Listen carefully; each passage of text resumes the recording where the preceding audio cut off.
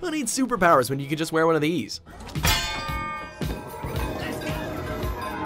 Welcome to WatchMojo.com, and today we're counting down our picks for the top 10 comic book power armors. I never shy away from a fight. Before we begin, we publish new videos every day, so be sure to subscribe for more great content.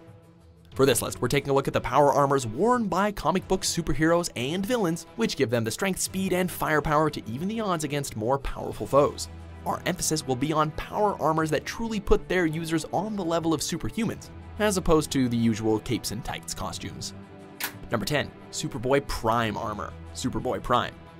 Inspired by the armor worn by the Anti-Monitor, one of the DC Universe's most powerful superheroes turned villains, Superboy-Prime arguably became a foe of equal magnitude, essentially serving as a makeshift energy collector. Superboy-Prime's power suit imbues him with yellow sun radiation, which magnifies his already impressive superpowers to godlike levels.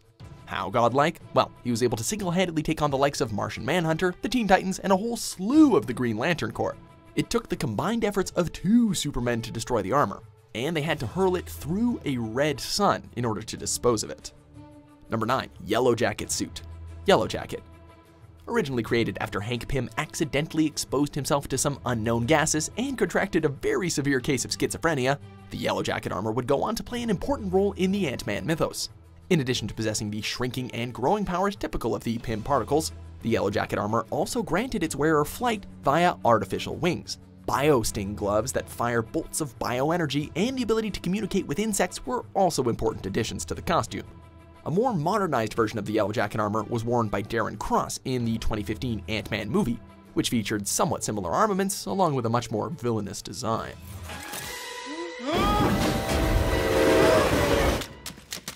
Number 8, Azrael's Batsuit. Azrael.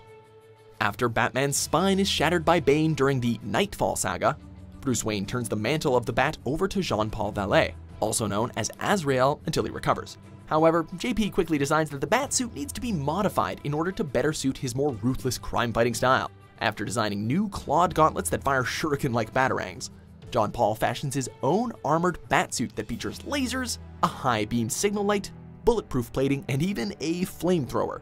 During Jean-Paul's tenure as Batman, this suit underwent several evolutions and eventually began to resemble the original Azrael costume. But ultimately, Bruce Wayne returned to reclaim the cape and cowl and left this one in the closet. Number 7, Doom armor, Dr. Doom. No. While most characters who make use of power armors typically go through several models, Dr. Doom knocked his out of the park with the first try. Although the Latvarian leader does occasionally adjust his suit depending on his opponent, the armor has remained virtually the same throughout his history. That is a testament to how powerful it truly is and how much the artists like the design.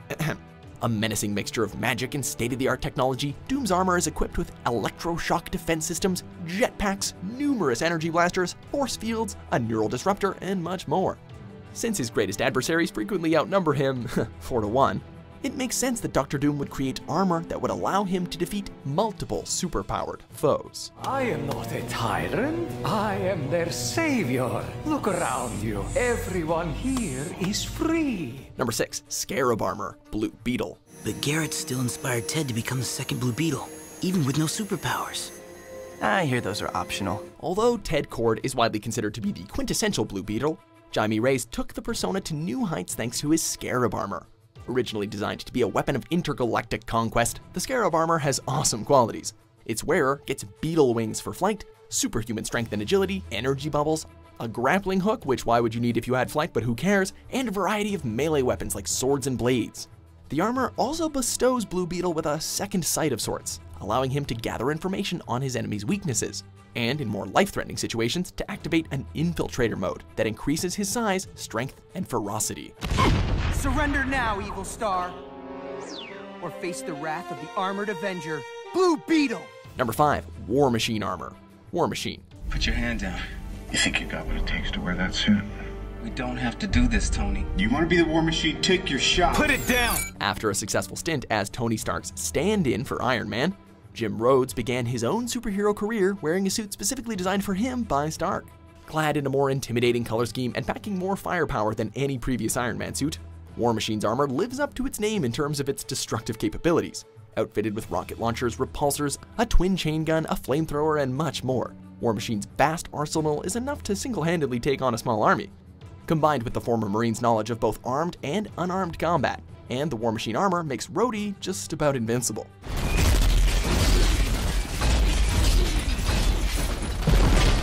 Number 4. Spider Armor Mark 1, Spider-Man. A laser built right into your armor? It's my own design. I only wish I was able to bring my giant spider robot on this mission with us. Did he say his giant spider robot? Desperate times call for desperate measures, even when you're Spider-Man. Although we could have gone with the later Iron Spider armor, we've chosen to highlight Spider-Man's original armored suit featured in Web of Spider-Man number 100, when a group of criminals called the New Enforcers attacks New York, packing high-caliber firepower. Spider-Man realizes his classic costume doesn't offer enough protection. So, the web-slinger designed this silver and black armor, made from a metallic compound he created himself for added protection. This spider armor made Spider-Man bulletproof, but its weight reduced his speed and agility. Despite its limitations, though, the armor withstood a tremendous amount of damage before meeting its demise. What were you thinking? Hey, relax. This'll all work out. Things always do. Number 3. War Suit, Lex Luthor. Hello, sunshine. If you're gonna make an enemy out of Superman, you'd better be prepared to go toe-to-toe with the big blue Boy Scout. Starting in 1983, Supes' arch-nemesis Lex Luthor crafted a series of war suits capable of doing just that. Beyond granting Lex the necessary flight capabilities, superhuman strength, and increased durability to fight Superman, the war suit's arsenal also includes a variety of kryptonite weapons. And not just of the green variety either.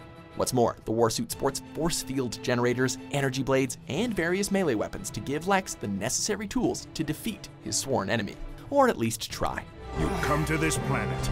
Declare yourself the savior of mankind. Well, I think it's time you died for your sin. Number 2. Hulkbuster Armor, Iron Man. All right, everybody, stand down. The name says it all. Originally conceived as an add-on to one of the previous models of Iron Man's armor, the Hulkbuster was specifically designed to combat the Hulk. In addition to making Iron Man strong enough to lift 175 tons, the Hulkbuster is equipped with rockets and prehensile tech that allows it to withstand blows from the Jade Giant by replacing damaged parts. With all the armaments one would expect from a suit designed by Tony Stark, like repulsor rays and a unibeam, the Hulkbuster is by far one of Iron Man's most powerful suits. Go to sleep, go to sleep, go to sleep. Before we reveal our top pick, here are a few honorable mentions.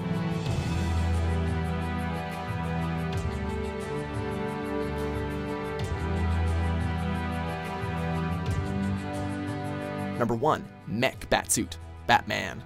We don't have to do this. Sure we do.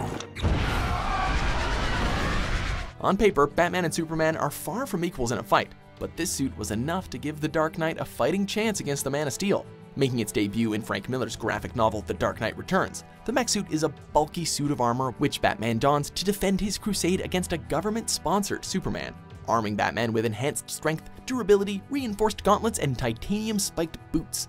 The mech suit helped even the playing field just enough. With it, Batman's superior martial arts skills and forethought and planning became the deciding factor in what seemed like an unwinnable battle. I want you to remember that. I wanted to remind you to stay out of my way. In all the years to come, in your most private moments, I want you to remember the one man who beat you. Do you agree with our picks? Check out these other great clips from WatchMojo and subscribe for new videos every day.